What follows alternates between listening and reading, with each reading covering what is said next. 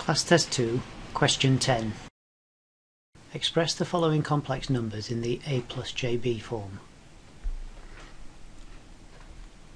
Let z equal e to the j pi over 4, and then we can rewrite that as cos pi over 4 plus j sine pi over 4. Pi over 4 is 45 degrees if that's easier for you. And the sine and the cos of 45 degrees are both 1 over root 2. So we can take 1 over root 2 outside a bracket of 1 plus j. Part 2. E to the minus j pi over 4. So as before, we'll let z equal e to the minus j pi over 4. So z is equal to cos minus pi over 4 plus j sine minus pi over 4.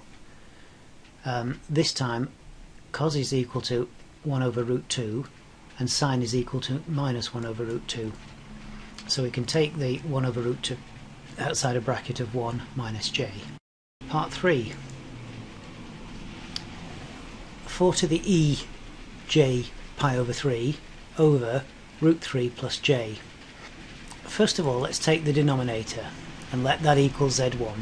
So z1 is equal to root 3 plus j, and we'll put this into the r cos theta plus j sine theta form, and in that form r is equal to root 3 squared plus 1 squared. Root 3 squared is 3, 1 squared is 1, add them together you get 4, and the square root of 4 is 2.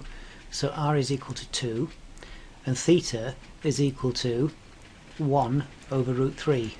It's the arctangent of 1 over root 3, which is equal to pi over 6. That's one of the standard triangles that we know.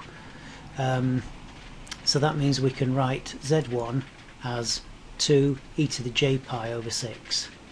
If we substitute that back into here, we get z is equal to 4 e to the j pi over 3 over 2 e to the j pi over 6.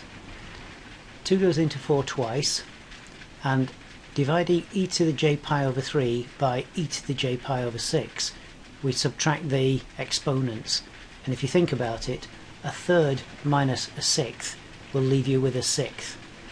So that means, cancelling those, we get 2 times e to the j pi over 6. Putting this into the cos plus j sine form, we've got 2 outside a bracket of cos pi over 6 plus j sine pi over 6.